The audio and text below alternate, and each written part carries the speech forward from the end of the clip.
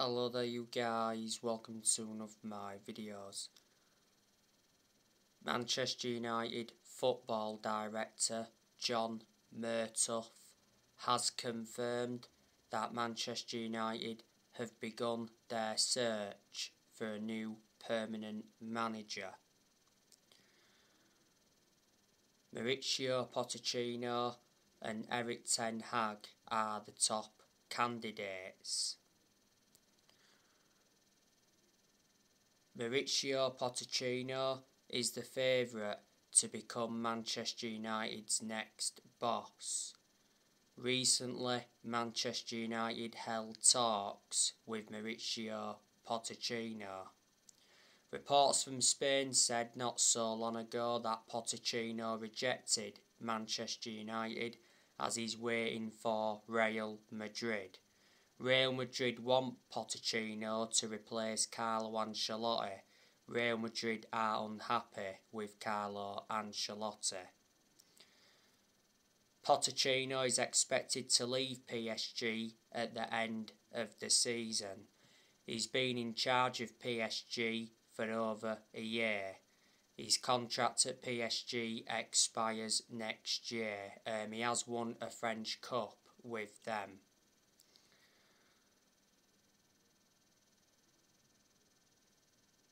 Pochettino has managed in the Premier League before, which is beneficial.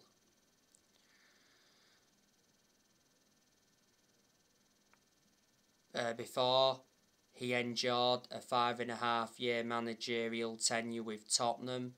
Back in 2018, he got Tottenham to their first ever Champions League final, and at one point he almost won the league when he was Tottenham manager.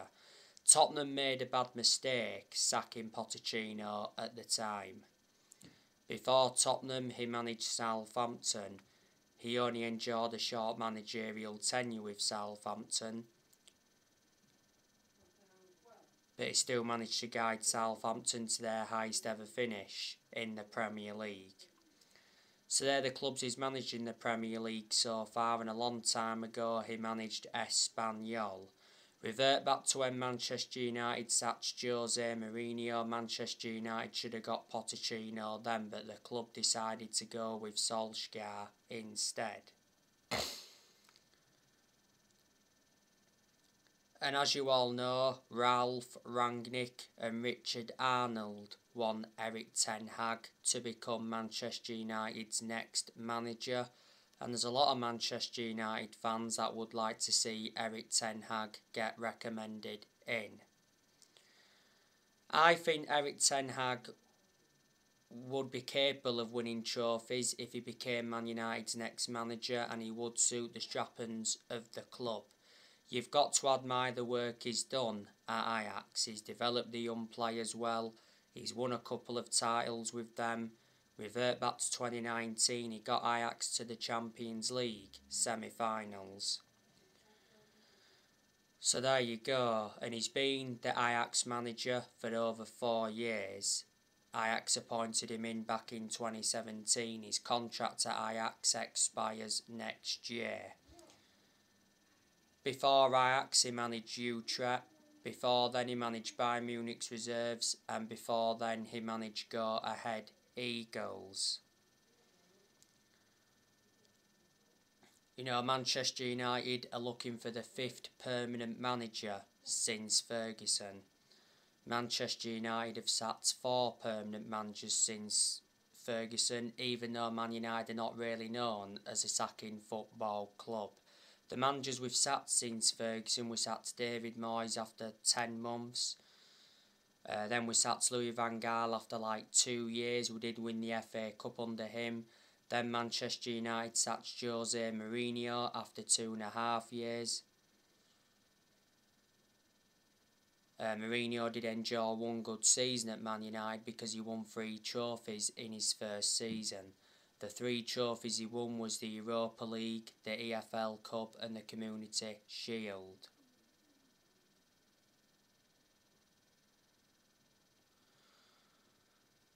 But the reasons it didn't work out under Mourinho is because he had bad disputes with the board.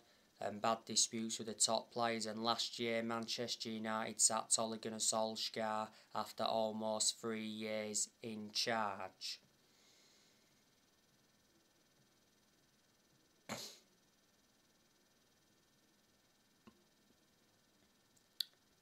Ralf Rangnick, he's been Manchester United's interim manager for around 3 months now.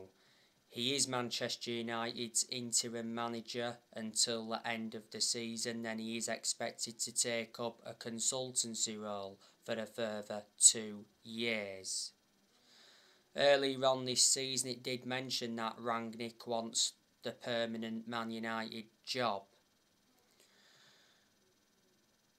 Like I say, I've got a lot of respect for Rangnick. I think he's a very good coach. The vast majority of German coaches are very good. A long time ago, Rangnick taught Jurgen Klopp, and Jurgen Klopp is very good at Liverpool. Before Manchester United, Rangnick was the head of sports and development at Lokomotiv Moscow. Not so long ago, Rangnick was alongside Paul Mitchell. Paul Mitchell is at Monaco. Do you think Rangnick will recommend Paul Mitchell to work with him at Manchester United? Earlier on this season, Rangnick recommended Ewan Sharping as an assistant coach and analyst.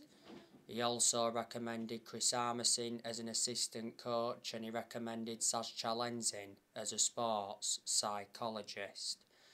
Rangnick as well has tried a few different formations since he come in. Obviously started off with the 4-2-2 formation, then he went with a 4-3-3 formation, and a lot recently he's gone with that 4-2-3-1 formation.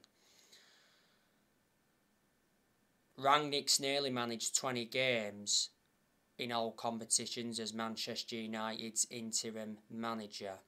Unfortunately, Rangnick did not get backed in the January transfer window, and at the first he got promised he was going to get backed.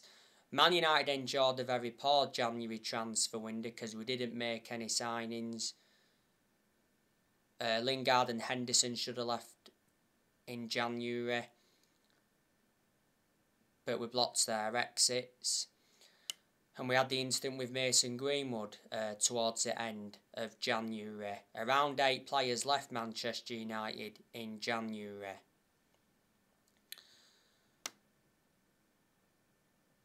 Rangnick's aim is for Manchester United to finish in the top 4 this season. But finishing the top 4 this season wouldn't be a successful season for Man United.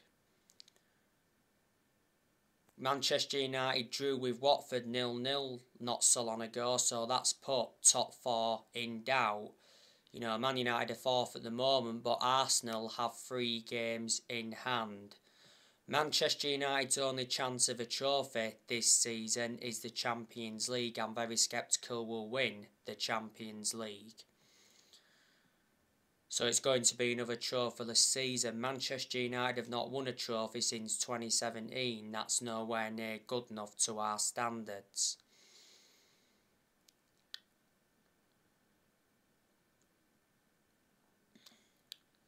And let me put into the equation, none of this squad is Rangnick's. You know, he's inheriting players who other managers have brought in.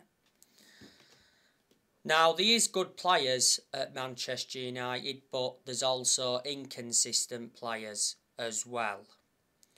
So obviously we have the best player in the world overall in Cristiano Ronaldo. But Ronaldo is out of form at the moment. He's only scored 1 goal in his last 10 games. And like I mentioned yesterday, Ralf Rangnick has major doubts about Cristiano Ronaldo. Rangnick wants to replace Ronaldo with a Sheeman.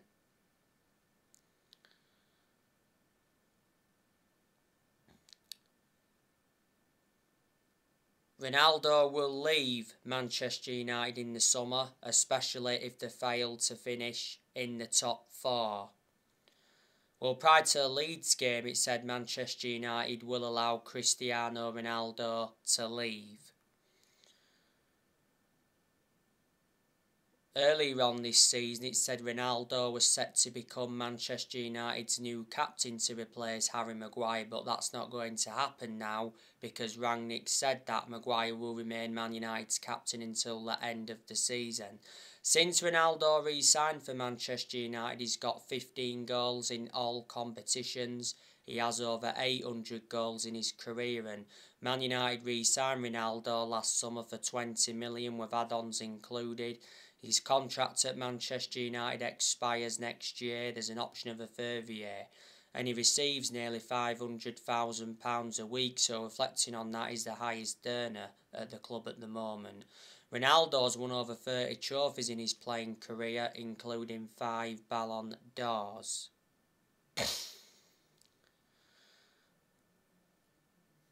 Anthony Elanga, he's a very good young player.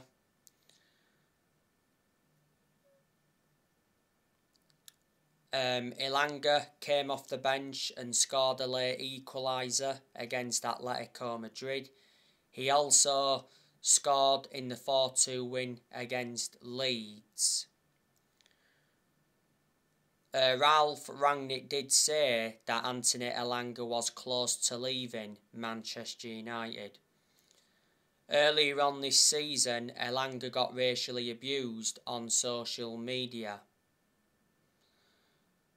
because he missed a decisive penalty against Middlesbrough in the Cup. Elanga has been part of the club for a long time. He risen up our academy now. He joined Manchester United's academy at the age of 12 and he's now 19, so he is still young. And Elanga's under contract to Man United until June 2026 as an option of a further year.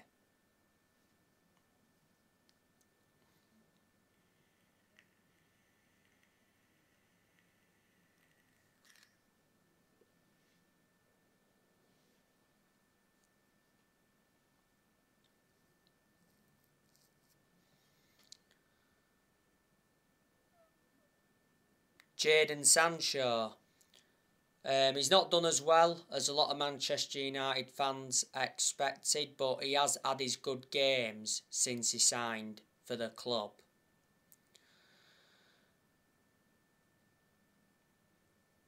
Don't forget Jadon Sancho provided 2 assists in the 4-2 win against Leeds. Revert back to when we had Solskjaer, we couldn't get the best out of Sancho because Solskjaer persistently played him out of position and there was quite a few games Sancho didn't even play in under Solskjaer. Sancho did enjoy 4 good years with Borussia Dortmund before he signed for Man United. Man United signed Sancho from Dortmund last summer.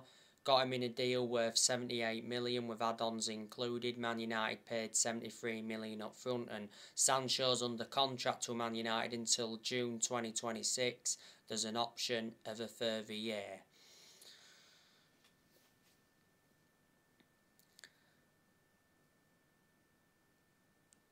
Marcus Rashford. He's a good player overall, but he has enjoyed a lot of poor games since he had that operation on his shoulder. Rashford missed the first 2 months of the season with that shoulder problem and revert back to earlier on this season, he had a leg injury. Rashford's contract at Manchester United expires next year. He has been part of the club for a long time. You know, he came up our academy and that. He's been a United player since the age of 7 and he broke into our senior squad back in 2016 and since then he's gone on to make nearly 300 appearances in all competitions. Bruno Fernandes, he's one of our best players and he's certainly one of the best signings we've made since Ferguson retired.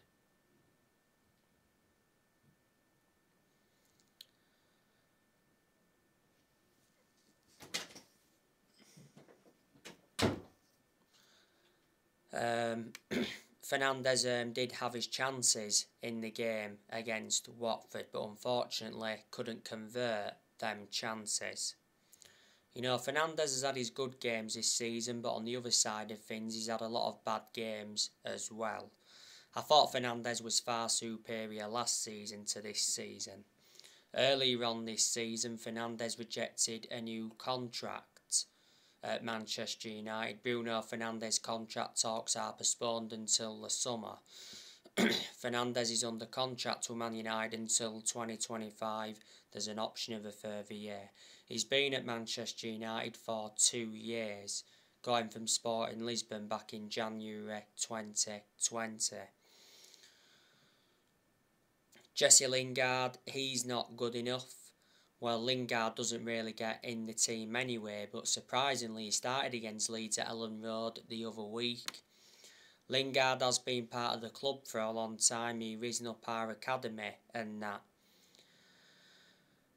He's out of contract at Man United in the summer. Like I mentioned earlier on in this video, he should have left Manchester United last month, but like I said, we blocked his exit. Last January, it was Newcastle and West Ham that were battling it out to get him on loan.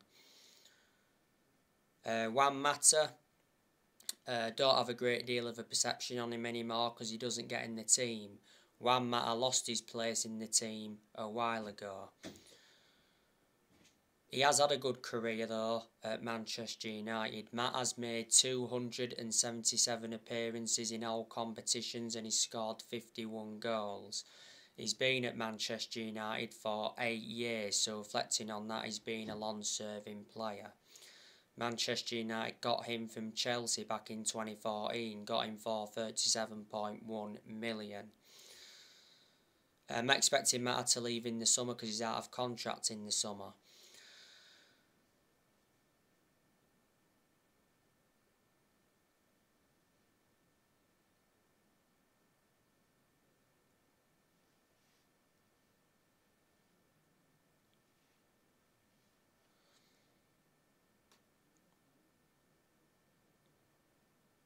Manchester United also have Paul Pogba.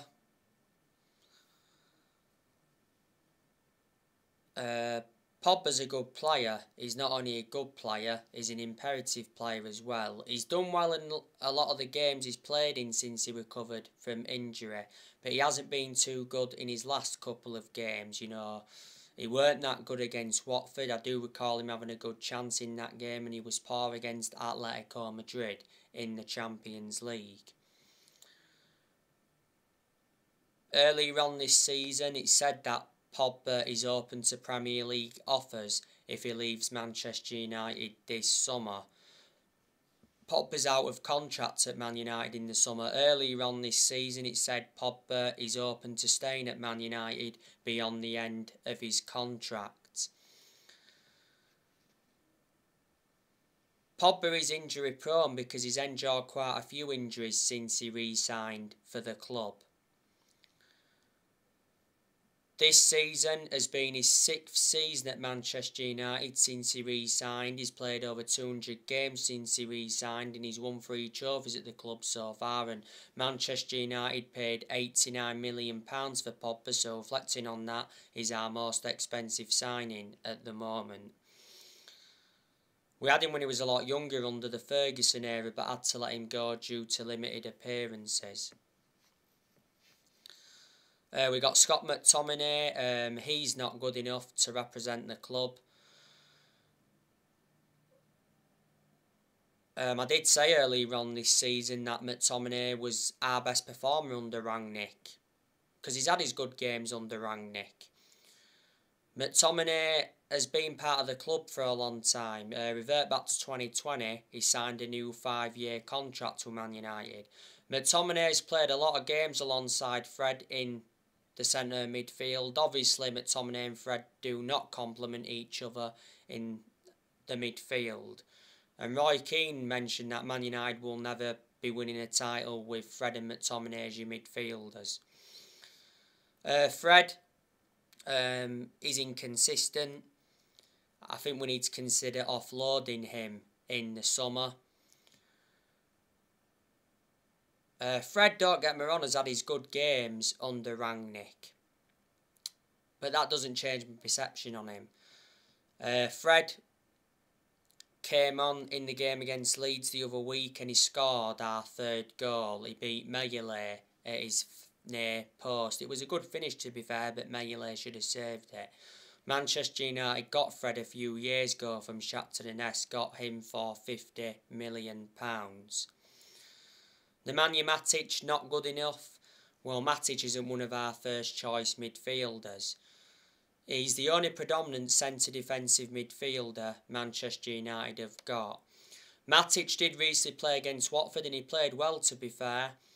Not so long ago, Matic had a shin injury. Matic will leave Man United in the summer, he's out of contract in the summer. Manchester United got Matic from Chelsea back in 2017, got him for £40 million. So Matic has been at Man United now over 4 years.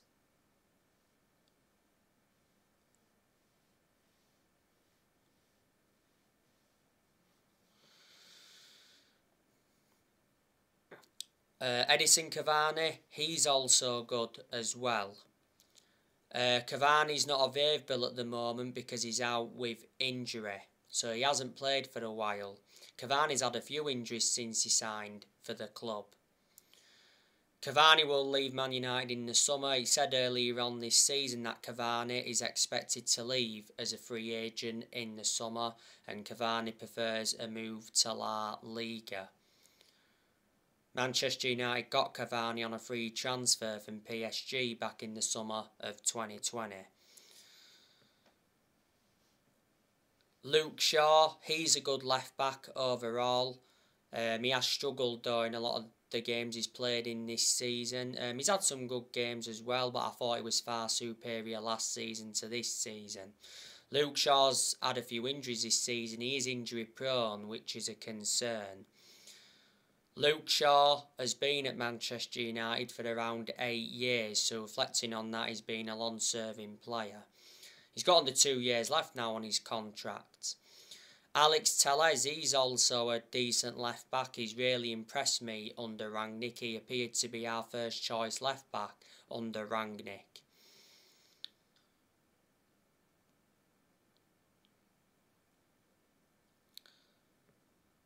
The reason Manchester United brought Telles in was to provide competition for Luke Shaw. Manchester United got Telles from Murtough back in 2020, got him in a deal worth £15.4 million with add-ons included. Harry Maguire, he's not good enough. Man United could look to sell Maguire in the summer. Harry Maguire is Manchester United's captain. We need to take the captaincy off him. Earlier on this season, a lot of Man United fans were demanding for the captaincy to be taken off Maguire because Maguire's not a leader, but he's going to remain Man United captain until the end of the season. Maguire was dropped against Watford. Don't know why, didn't look into it. Maguire's been at Manchester United over 2 years now. Manchester United got Maguire from Leicester and we got him for £80 million. He's the most expensive centre-half in the world at the moment and he's the second most expensive signing at the club behind Pogba. Eric Bailly, you know, he's a decent centre-back, but Bailly doesn't get in the team. He lost his place in the team a while ago, plus he's injury prone, which is a concern. I'm expecting Bailly to leave Man United in the summer.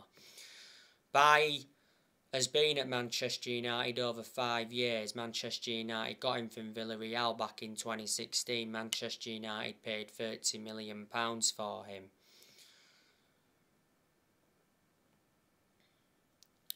Back in April last year, Bailly signed a contract with Man United until 2024. Raphael Varane, he's a very good centre-back.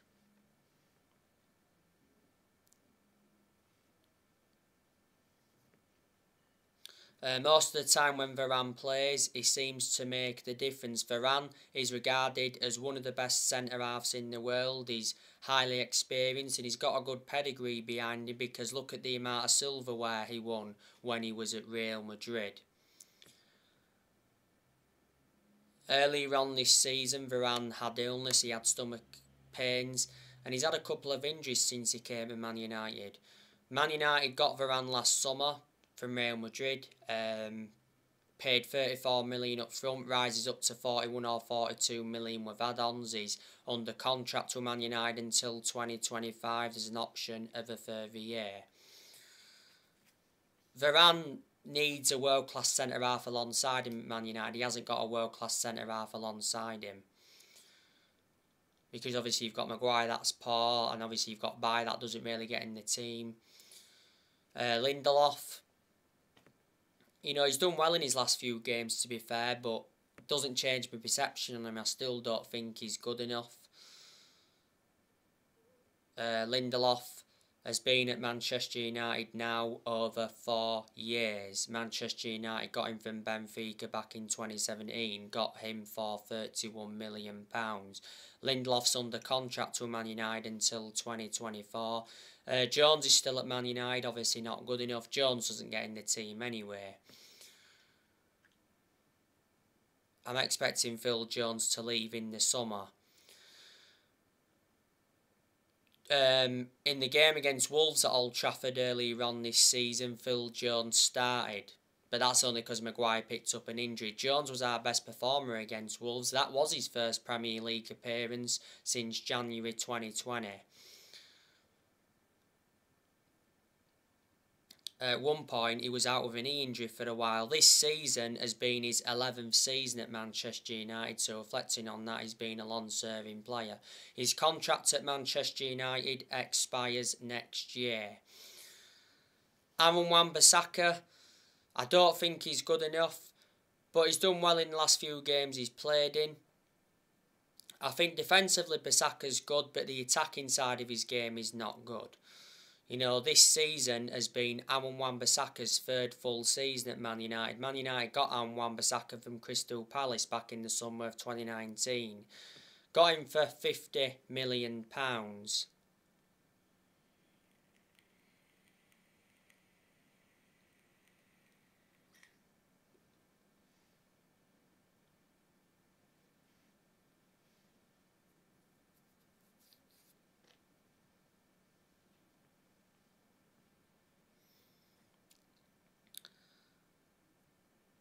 Diego Dalot, he's our first choice right back under Rangnick, and to be fair, Dalot has been impressive under Rangnick.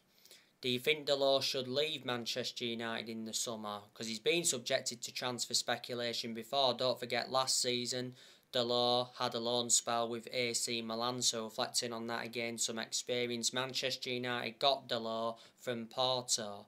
Man United paid around £19 million for him. We brought him in under the Jose Mourinho era. Dalot's contract at Man United expires next year.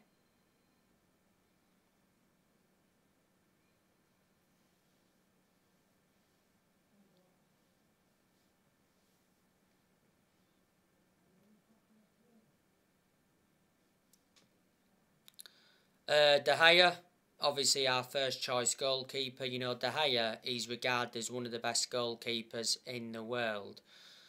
De Gea has been sensational this season. He's now back to his best. De Gea was in goal in the 0-0 draw against Watford. He had nothing to do, but his distribution was poor. Not so long ago, he reunited with Atletico Madrid, did De Gea. He didn't have much to do in the game against Atletico Madrid. Prior to the game against Atletico Madrid, De Gea said, "I don't see myself away from Manchester United."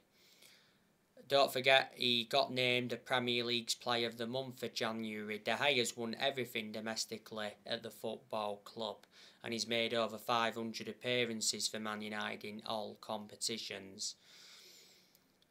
You know, this season has been his 11th season at Man United.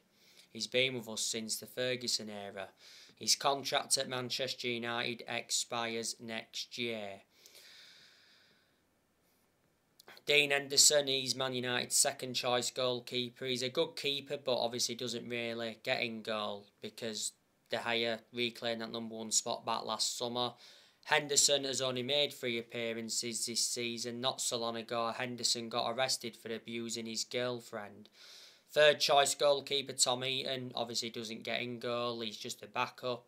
Man United got Tom Eaton on a free transfer from Aston Villa last summer, and I still think Lee Grant is at Man United. He's a fourth choice goalkeeper. So there you go.